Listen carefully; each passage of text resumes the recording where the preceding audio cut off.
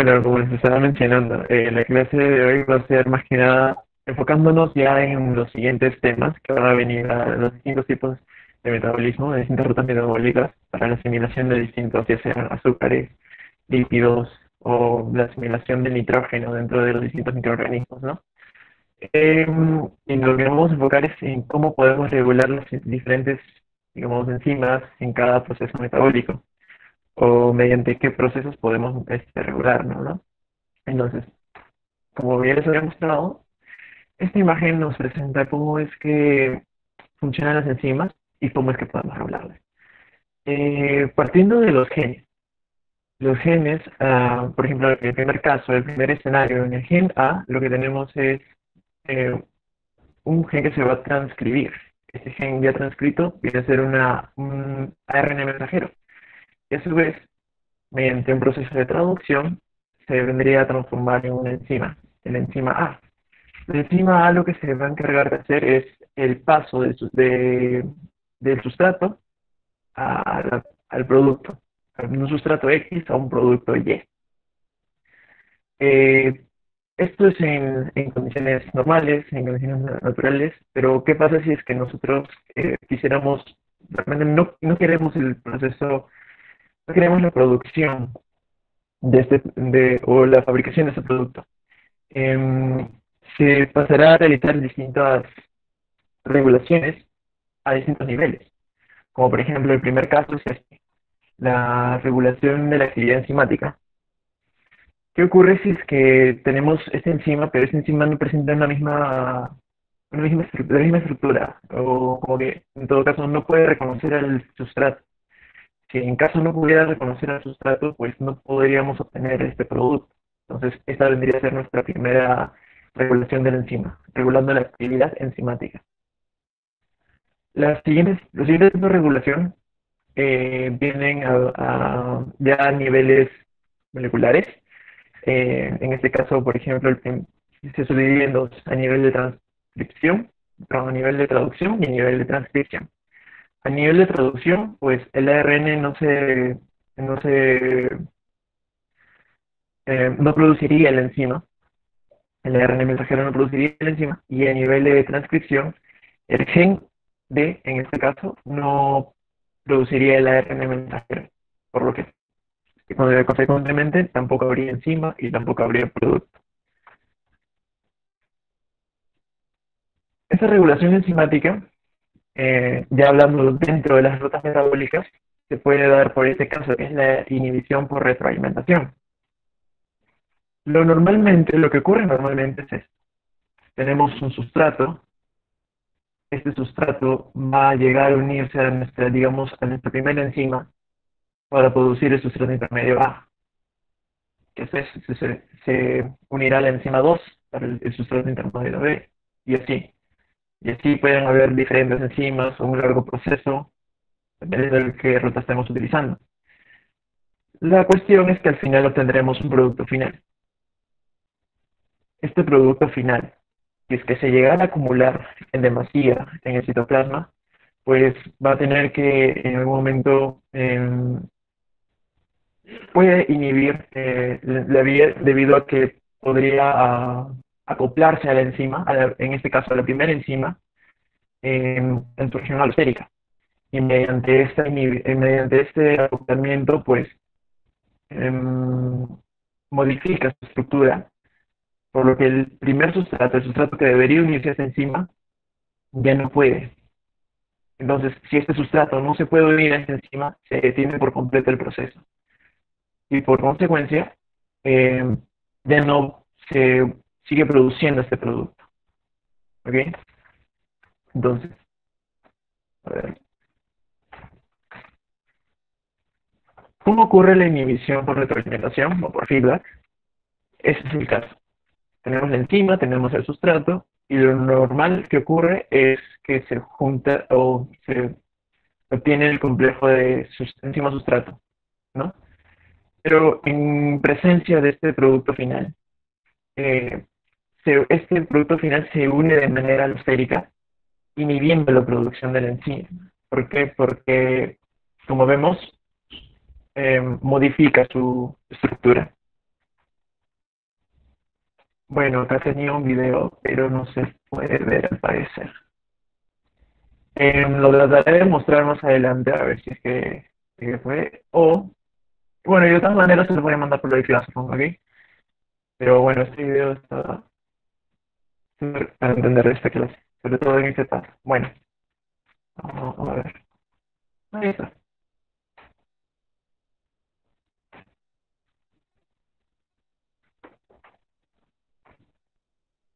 Voy a ver si es que funciona el audio, porque creo que mi audio está fallando.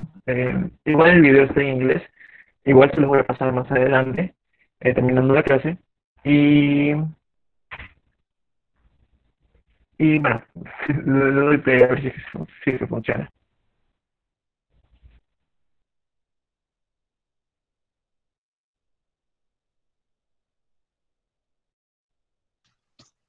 Sí, chicos, más bien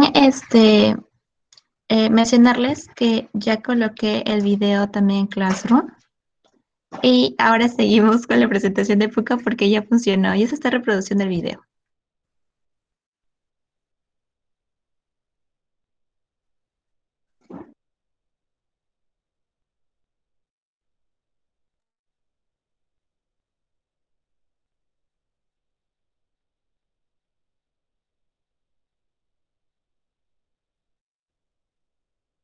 Bueno, un momento, quise ver si es que funcionaba el audio, pero me parece que no. Más o menos les voy a relatar qué es lo que ocurre.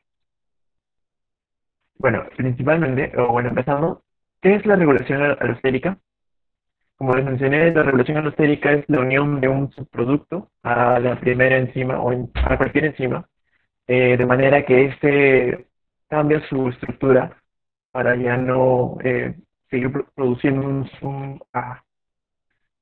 un metabolito. Entonces,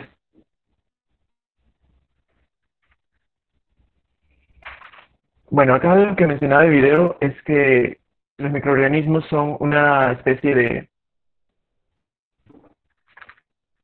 de maquinaria, tienen una especie de maquinaria, digamos, en todo caso perfecta, ¿no? Que, con la cual podemos obtener cualquier clase de producto, dependiendo de con qué microorganismo estemos trabajando.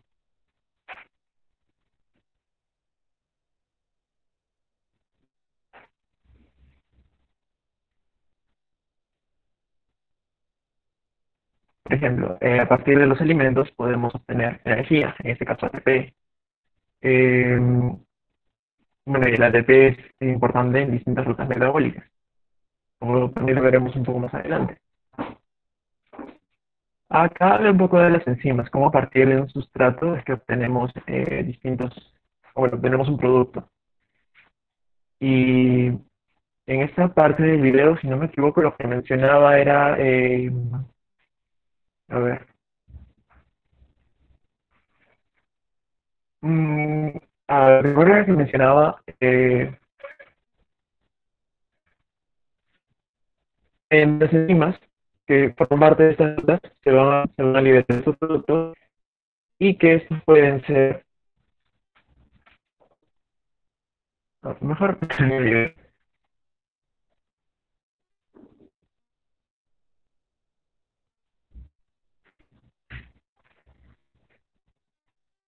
acá lo relacionan a una especie de fabricación, ¿no? A partir de materia prima se tienen los productos y esto es como que poco a poco van acumulando. Lo que nosotros, o bueno, en la regulación se puede detener o se puede disminuir el proceso para que este producto final no se siga aglomerando. ¿Qué nos habla de la regulación alostérica, también de la regulación o inhibición por feedback, por retroalimentación? Y acá pues es más o menos la temática o el sistema en el que trabajan los enzimas. Los sustratos se unen al sitio activo y, por ejemplo, también los productos se pueden unir al sitio de manera que ya no unite el sustrato a la enzima.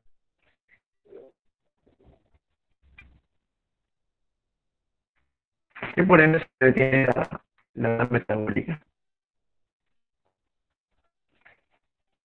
Cuando ya hay menor cantidad, este metabolito se da y se puede volver a producir, se puede volver a continuar, se puede continuar con la ruta metabólica. Ya, esa es la primera parte del video, como que más o menos explica lo que vamos a hacer el día de hoy. Creo que lo siguiente lo mencionaba, bueno, las referencias, así que bueno, podemos tenerlo ahí. Igual si pasaré el video, creo que me voy a hacer después. Entonces podemos continuar. Pero como mencionaba, la regulación también puede ser por equivalentes reductores. O bueno, en todo caso, en las rutas metabólicas vamos a encontrar distintas parejas muy importantes, distintas parejas de metabolitos muy importantes que actúan de manera termodinámica al acoplarse para la producción de distintos productos intermedios. Como ejemplo es el caso del NAD y el NADP, tanto sus formas oxidadas como reducidas. Estos son mediadores importantes en las distintas rutas metabólicas y están presentes tanto en procesos de anabolismo como de catabolismo. Por ejemplo, en el caso del NAD, el NADH y el NAD oxidado, están presentes en las rutas de catabolismo, las reacciones de catabolismo, como por ejemplo lo podemos encontrar para la producción de energía, ATP, en la cadena de transporte de electrones. A su vez, el NADPH, en las rutas anabólicas, la podemos obtener, la podemos ver, por ejemplo, en casos como de la fotosíntesis. Y en las células en crecimiento, esta es la proporción, más que nada, esta es la carga de reducción de catabolitos o la carga de reducción de anabolitos. Ya, en las células en crecimiento, esta es una proporción del NADH sobre el NADH más el NAD oxidado, o sea, como que en qué proporción se encuentra este NAD reducido en razón de una NAD presente, ¿verdad? Entonces, el NADH se encuentra en una proporción de 0.03 a un 0.07 aproximadamente, mientras que en el NADPH se encuentra en valores en un valor 10 veces mayor. También tenemos la regulación por cátedra de anilato. Las moléculas de ATP, como ya mencionamos, son moléculas muy importantes, ya que estas generan energía suficiente para, digamos, el transporte de moléculas, entre otras funciones, ¿no? Por ejemplo, tenemos el ATP. Lo que realiza es que puede formar ADP o puede formar AMP. Si formamos ADP, tenemos un fosfato inorgánico liberado. Si tenemos AMP, se libera un pirofosfato. A su vez, también tenemos que la unión de la ATP o la ANP de la enzima adenilato quinasa nos permite tener dos moléculas de ADP. Esto es más que nada maneras de conversión del ADP, ¿no? Que también vamos a encontrar en las rutas metabólicas. Por ejemplo, para el paso la transferencia de un grupo fosfato a otro, como vemos en la glucólisis, que de glucosa pasa a glucosa 6-fosfato, o de fructosa 6-fosfato a fructosa 1,6-fosfato, entre otros. Y bueno, más que nada, en esta imagen lo que quiero mostrar es que se debe tener más o menos, bueno, se debe tener siempre una especie de equilibrio entre las enzimas que utilizan el ATP y las enzimas que regeneran el ATP. Este equilibrio se alcanza más o menos cuando la carga energética, que es determinada por esta fórmula, cuando la carga energética está en un valor aproximado entre un 0.85 y un 0.95. Entonces, se tiene casi un valor casi cercano al 1. Esto es porque la concentración de ATP siempre tiene que estar en niveles elevados, debido a que es muy importante. Y bueno, en menor proporción el ADP, porque es como que podemos obtener ADP podemos obtener ATP a partir de la ADP mediante la adenilato quinasa. Y bueno, muy en menor proporción se encuentra también el AMP. Pero sobre todo las moléculas más importantes que vamos a ver son estas dos. Y bueno, este es el sistema de interconversión de nucleótidos de adenilato, en el que se tiene que haber un equilibrio entre las moléculas o entre las enzimas que producen ATP y las consumen. En este ejemplo, ya salió. En este ejemplo lo que ocurre es una, ¿cómo decirlo? Un resumen de lo que hemos visto hasta ahorita. El caso de la regulación por adenilato, por carga de adenilato, por carga de moléculas como el NAD, el NADH y por inhibición por retroalimentación, ¿no? Por ejemplo, esta ruta es ya bastante conocida en la glucólisis, bueno, al menos por acá.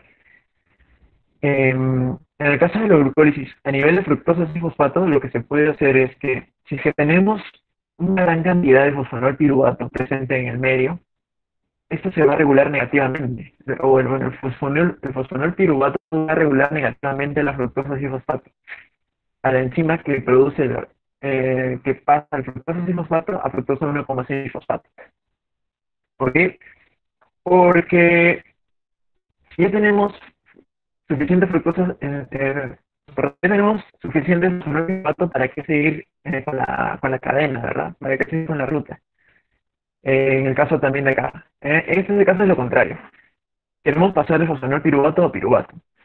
Y lo que ocurre es que tenemos mucha fructosa 1,6 bifosfato. Entonces, si tenemos mucha fructosa 1,6 bifosfato en el medio, lo que deberíamos hacer es aprovecharlo, ¿no? Porque nosotros tampoco lo que queremos es una acumulación de esta en el citoplasma. Entonces, se va a, se va a regular positivamente el paso de fosfonol piruvato a piruvato. Igual acá. En el caso de piruvato de acetilcoenzima A, la acetilcoenzima A vendría a regular negativamente si que se encuentra en demasía. La ADH también, que se produce acá en este ciclo de Krebs. Igual, si tenemos mucho fosfonol piruvato, pues lo ideal sería tratar de asimilarlo por completo y pasarlo todo ese tipo encima A, para que no haya una sobreproducción, para que no haya un aglomeramiento de estas moléculas. Y ya, entonces hablando más ya acerca de la inhibición por retroalimentación, existen distintos tipos. Más que nada lo podemos separar en las vías simples y en las vías ramificadas. Dentro de vías ramificadas es que se encuentra la mayor cantidad de casos. Estas dos y otras dos más que lo veremos en un rato. En las vías simples ya las mencioné.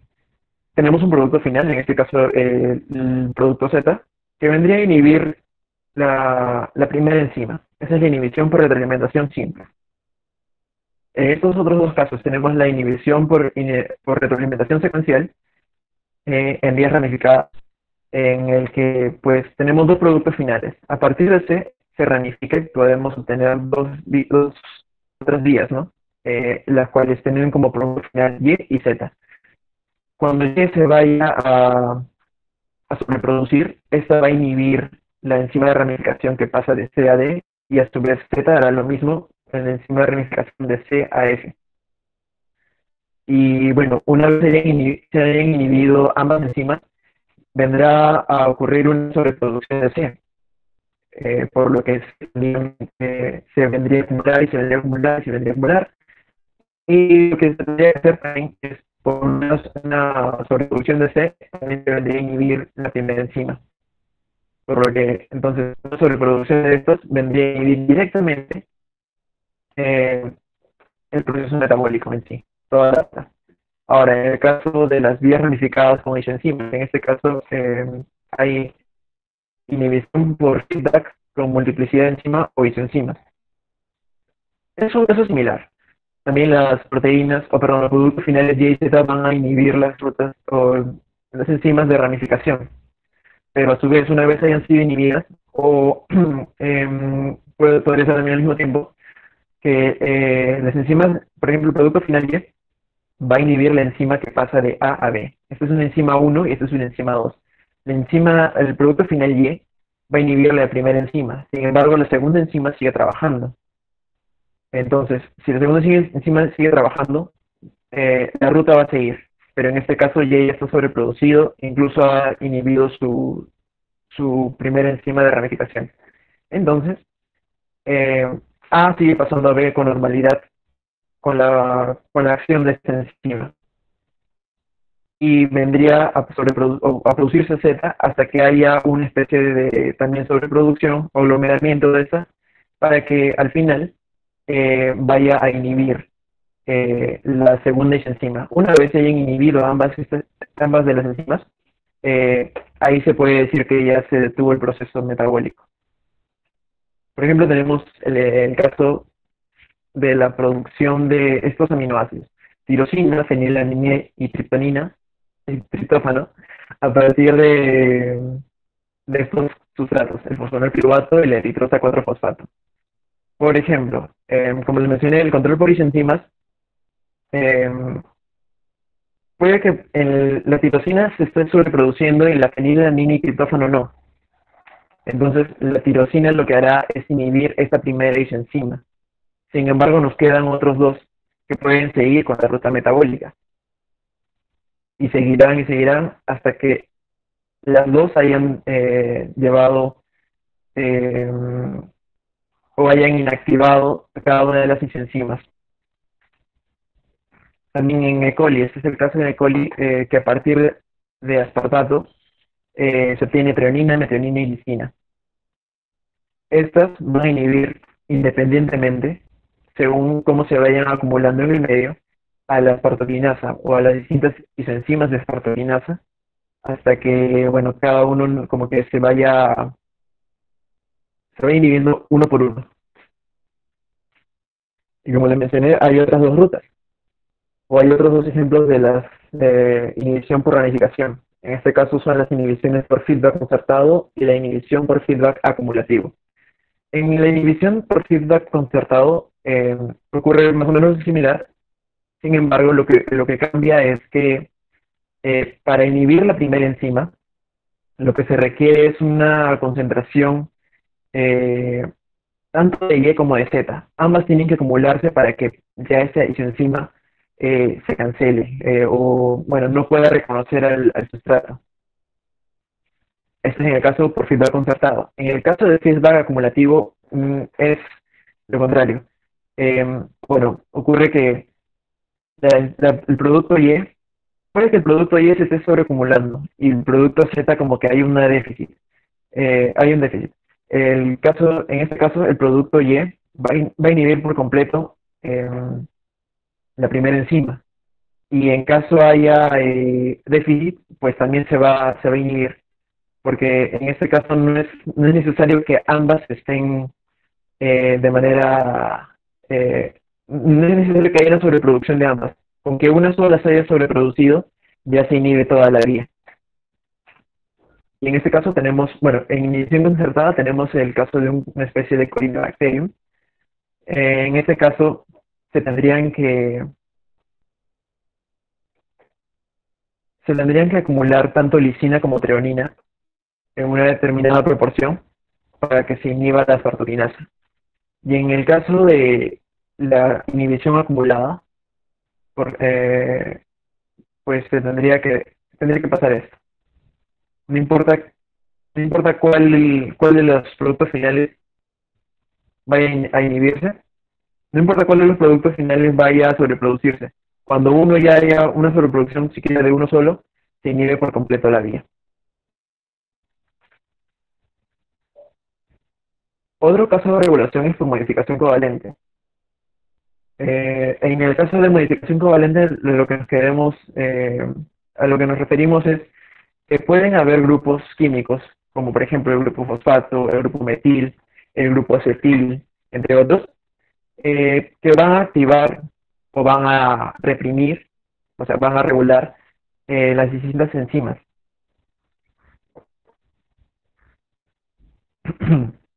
Van a inhibir las distintas enzimas, por lo que ya no va a tener su misma función. Por ejemplo, tenemos el caso de las proteínas quinasas. En el caso de este es un ejemplo de un péptido. En este caso tenemos un residuo de serina en el medio y esta serina se va a adenilar. Perdón, va a recibir un grupo fosfato a partir de una molécula de ATP. Tenemos una enzima de la proteína quinasa que tira el transporte de este grupo fosfato al polipéptido. Y esto es esto de la adenilación de la enzima en el sistema de la glutamina sintetasa.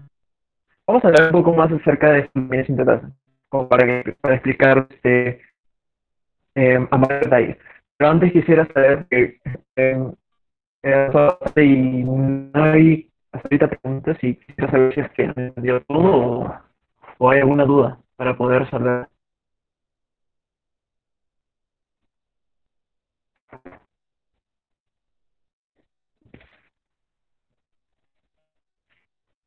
Si tienen alguna duda, pueden hacerla en el chat o pueden activar su micrófono y preguntarle.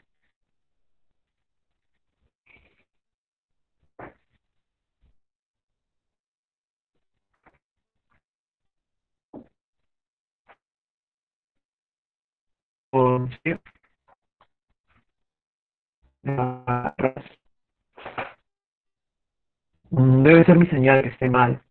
Igual que se entienda, espero que se entienda lo suficiente.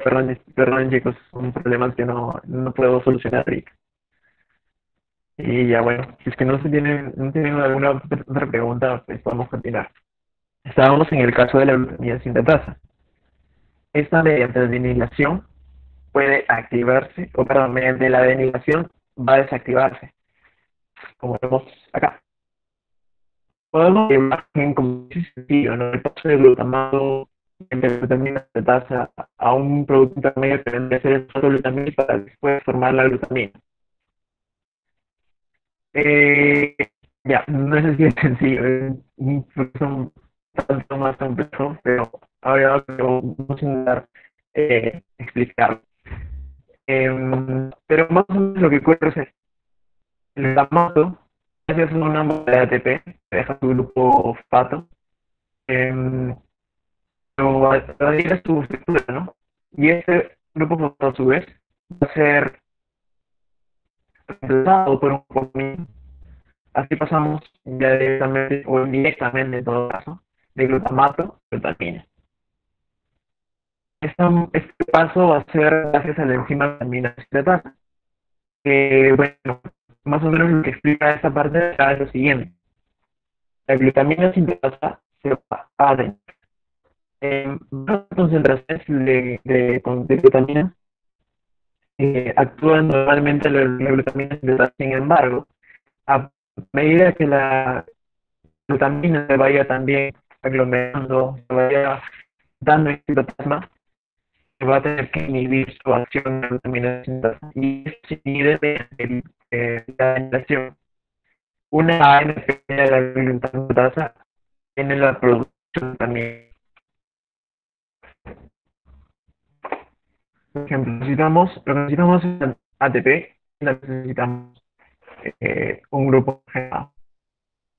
Puede ser amonio, amoníaco, entre otros. Perdonen.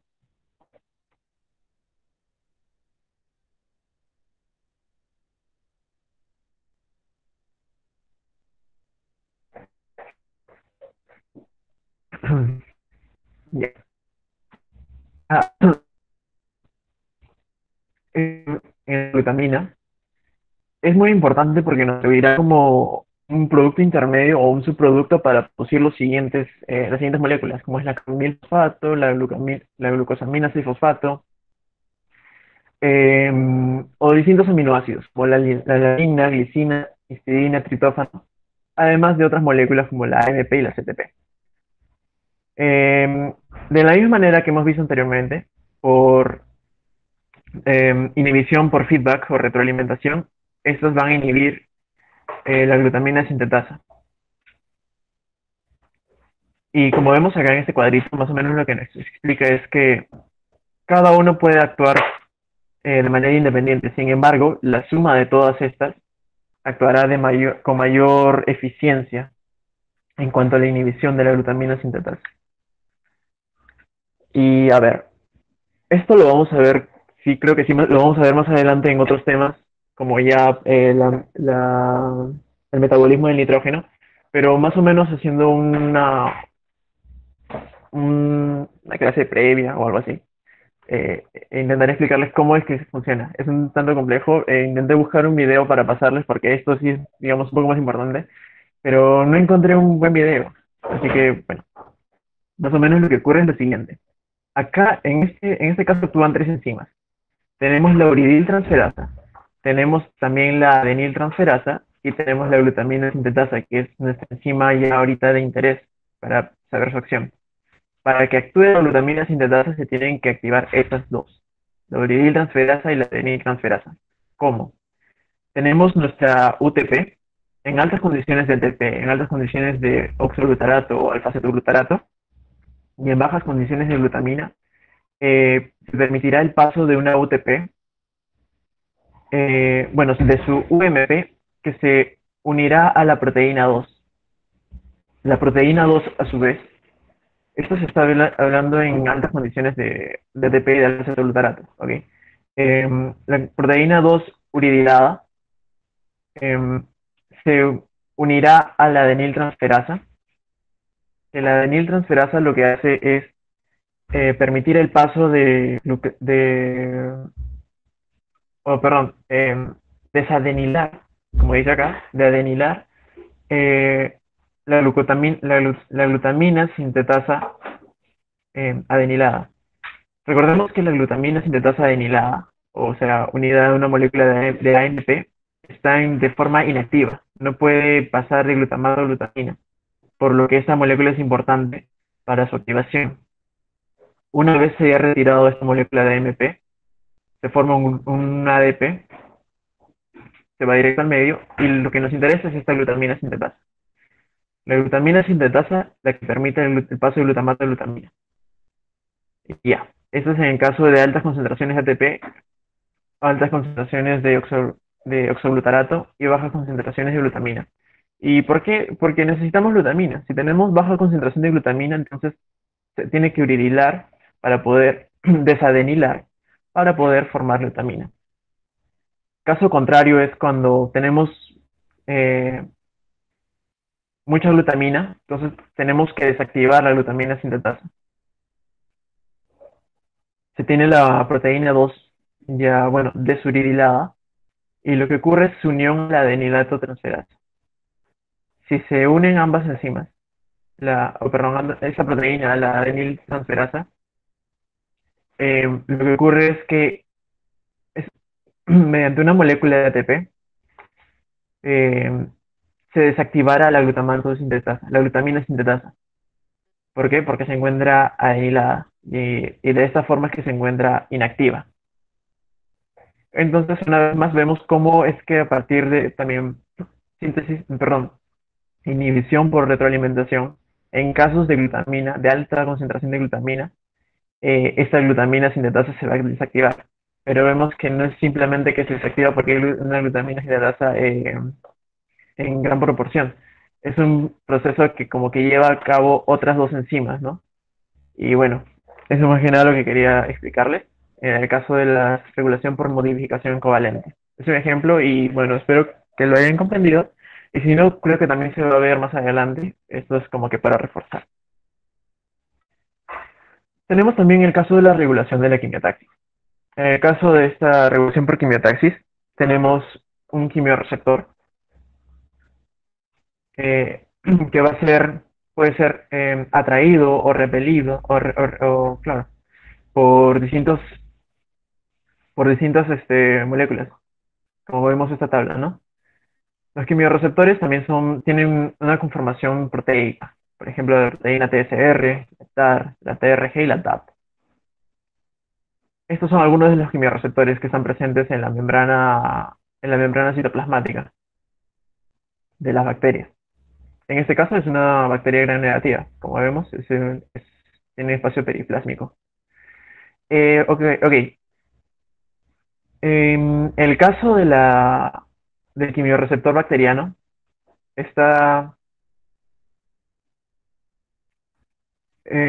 presenta un sistema de procesamiento por los genes o por productos del gen Che.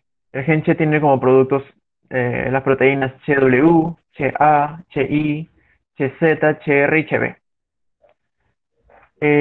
Bueno, acá vemos el ejemplo, ¿no? Más o menos lo que ocurre.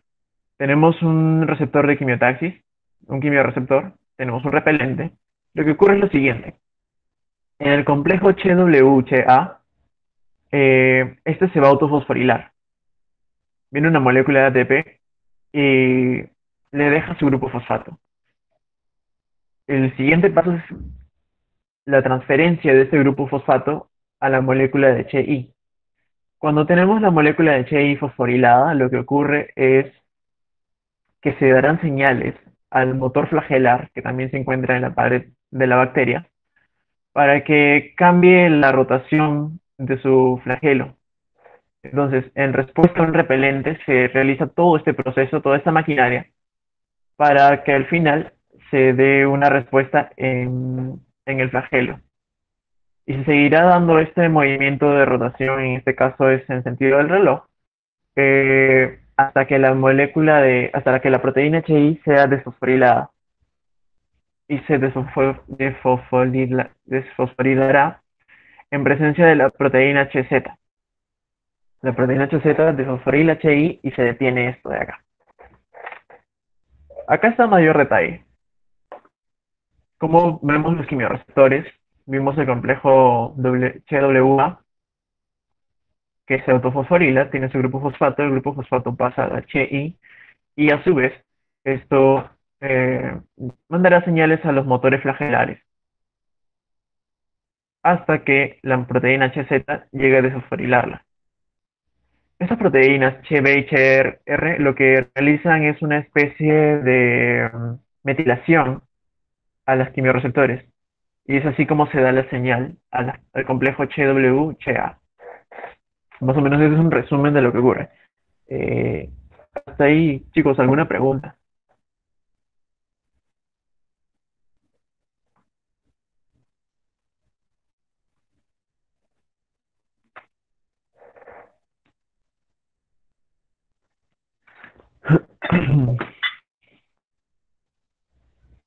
Al parecer no, creo que todo está claro, Puka.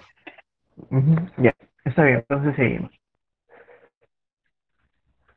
Ya.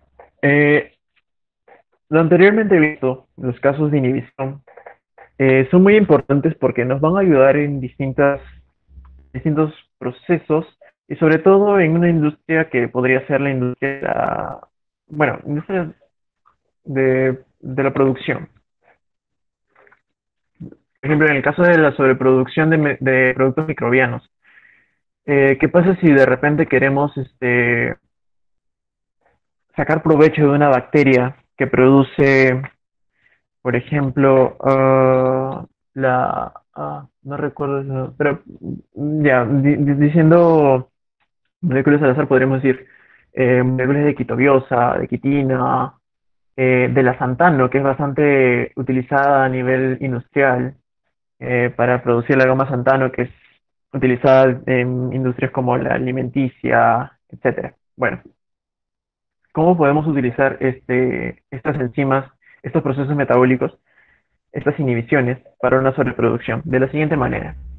Tenemos dos casos. El primero es la utilización de mutantes auxótrofos.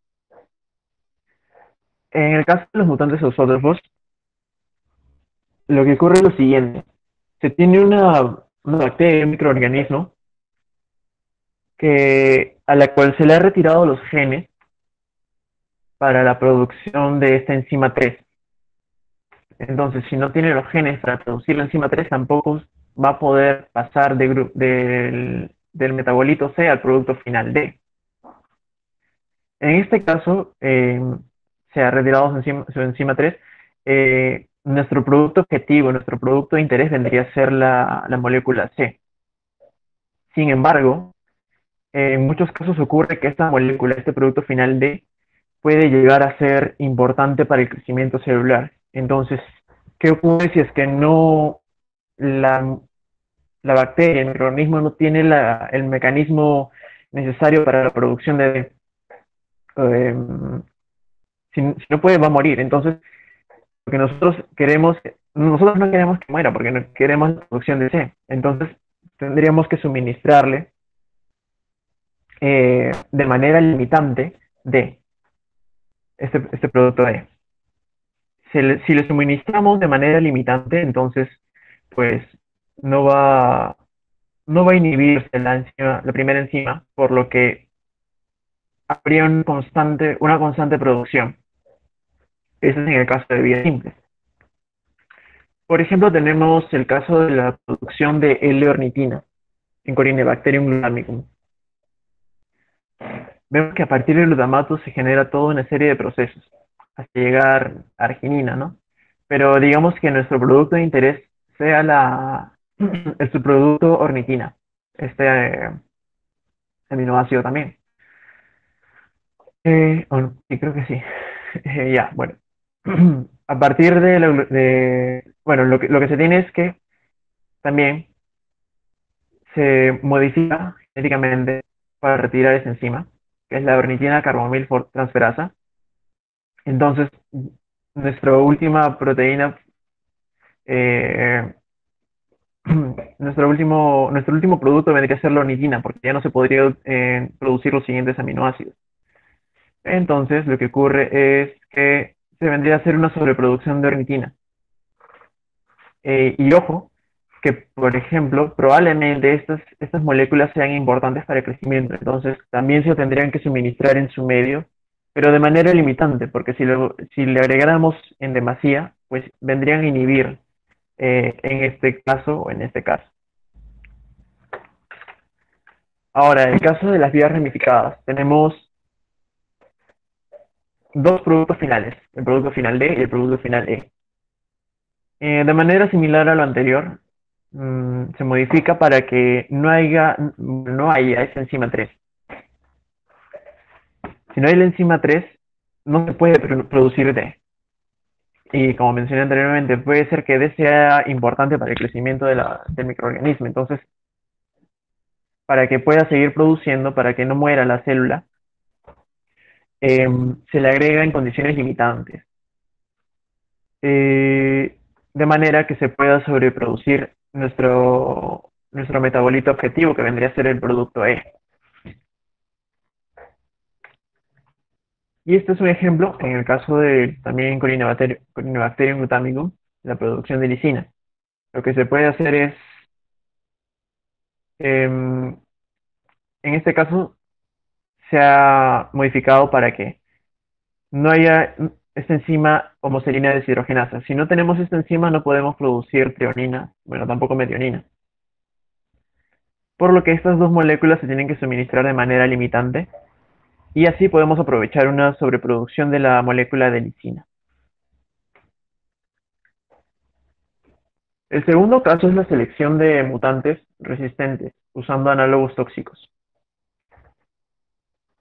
Los análogos tóxicos o antimetabolitos son estructuralmente similares a ciertos productos finales, como por ejemplo tenemos el caso de la AS, la S2-aminoetil L-cisteína o la ABH. En el caso de la AS, como vemos, es estructuralmente muy parecido a la lisina. Y en el caso de la ABH también, estructuralmente muy parecido a la treonina. Entonces, si estos tienen estructuras muy similares, oh, si estos tienen estructuras muy similares,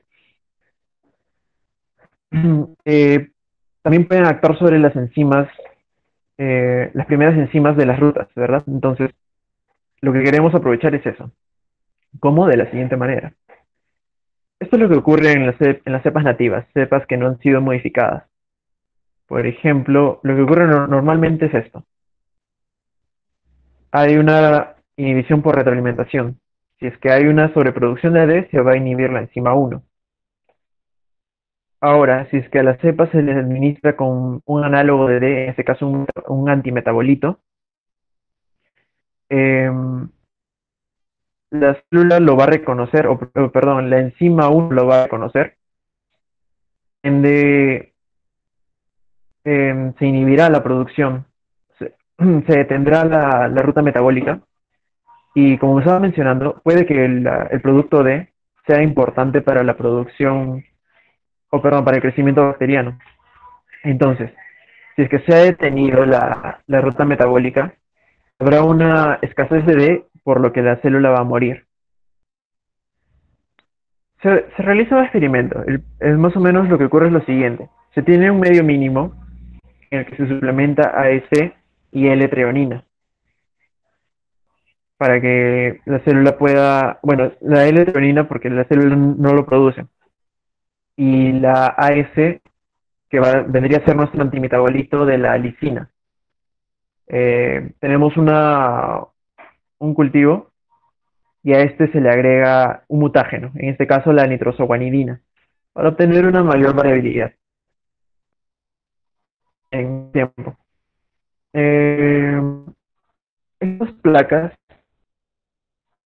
estos de plaquearse e incubar en estas eh, puede que se tengan algunas colonias. Si se tengan algunas colonias de superficie, es que se han resistido a la emisión del AEC. Además, han perecido, han muerto. Entonces se podría como que considerar que estas colonias son resistentes al antimetabolito. Entonces, se recogen las muestras y lo siguiente es analizar su producción de lisina. Y más o menos lo que ocurre es esto. Vemos que ya una cepa mutante resistente al análogo D, si le suministramos D, si le seguimos y le seguimos y le seguimos suministrando, no va a morir como en el caso anterior que vimos acá. Le suministramos D y la bacteria muere. A lo que ocurre, ¿por qué? Porque sigue produciendo D. No se tiene una acción sobre la enzima, la primera enzima. Entonces, eso lo vamos a aprovechar de manera industrial. ¿En qué sentido?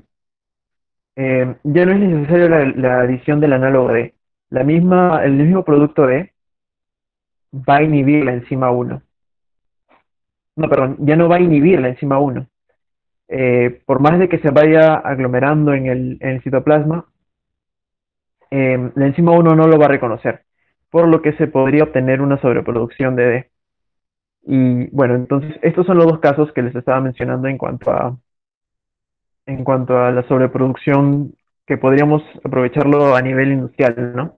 En el caso, como vimos en el caso de la utilización de mutantes ótrofos, en bacterias, microorganismos que no cuentan con los genes necesarios para la producción de enzimas, eh, y por lo que se debe suministrar los metabolitos necesarios para su crecimiento, y la selección de mutantes resistentes, utilizando análogos tóxicos o antimetabolitos. Y ya, más o menos, este es un ejemplo. Es parecido a la anterior diapositiva, sin embargo, en este caso no se ha inhibido su enzima, creo que era el homoceína, no recuerdo el nombre. ¿Por qué? Porque no es necesario inhibirla. Se ha de una manera, por ejemplo, agentes mutágenos, hemos obtenido esta cepa mutante que a pesar de que se haya sobreproducido cualquiera eh, de estos dos aminoácidos, se va a seguir produciendo. ¿Por qué? Porque no va a inhibir las proteínas. Y ya, más que nada es eso. Lo último que vimos es más que nada cómo podemos aprovecharlo de una manera industrial. Eh, la sobreproducción de metabolitos. Y bueno, eso sería la clase de hoy día. Ahora sí, si tienen dudas, si tienen preguntas, sugerencias, háganlas en estos minutos.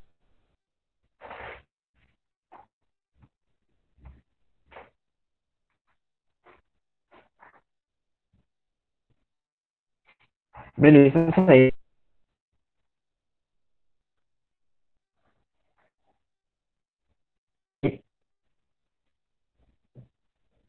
No, también se quedó dormida, creo. Y ya, entonces, creo que podemos ir parando la grabación. Luis Luis Miguel comenta si es que hay más ejemplos del aprovechamiento que estás mencionando. Em, En el caso último, creo que les mencioné el caso de la goma Santana, que fue algo que estaba leyendo el siglo pasado, que es bastante importante a nivel industrial. Por ejemplo, la goma Santana es un guisante y se utiliza en distintas, en distintos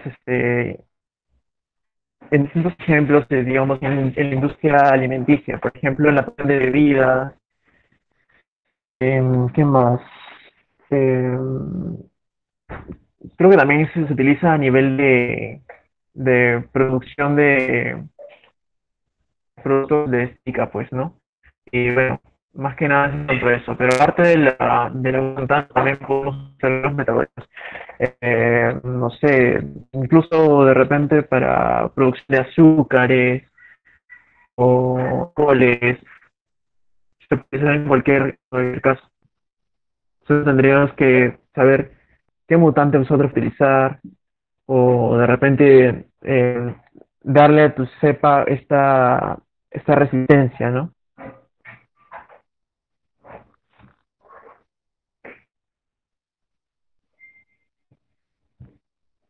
Espero te haya resuelto esa duda. Y si tienen más, pues pueden decirles.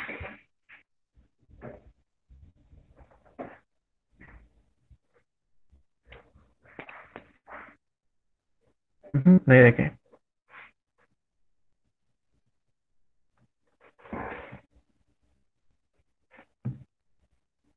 Gracias, Luis Miguel.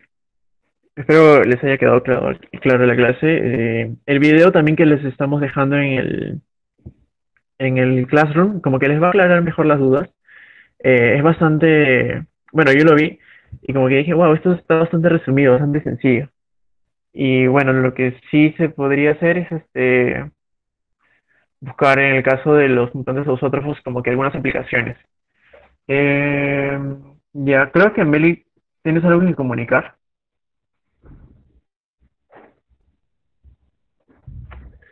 A ver, chicos, con mis demás compañeros hemos decidido que esta semana le vamos a enviar unas preguntas que son recopilaciones de exámenes pasados de las clases anteriores, es decir, de todo lo que tiene que ver con la estructura y, y el tema de nutrición. En la tarde vamos a poner las preguntas en el Classroom. También mencionarles que la próxima clase vamos a empezar con el tema ya principal del curso, que sería el tema de metabolismo energético y todos los componentes que tienen que ver con ello. Ujú. Ya, entonces lo que estábamos diciendo es que les vamos a dejar una especie de un formulario para que puedan resolver. De las clases que hemos llevado hasta ahorita, bueno, creo que esta no entra, no, esta no va a entrar, van a entrar las anteriores y bueno, no se sientan presionados porque tampoco no va a ser evaluado. Eh, Se les mandará las respuestas, es así, para que más o menos vean su avance, más que nada, para que puedan ver si es que, cómo les está yendo, si es que están entendiendo, o si es que de repente necesitan ayuda, nos la pueden preguntar. ¿Qué más? Creo que eso es todo. Más o menos en la tarde se los estamos enviando. Y ya, eso sería todo por hoy, chicos.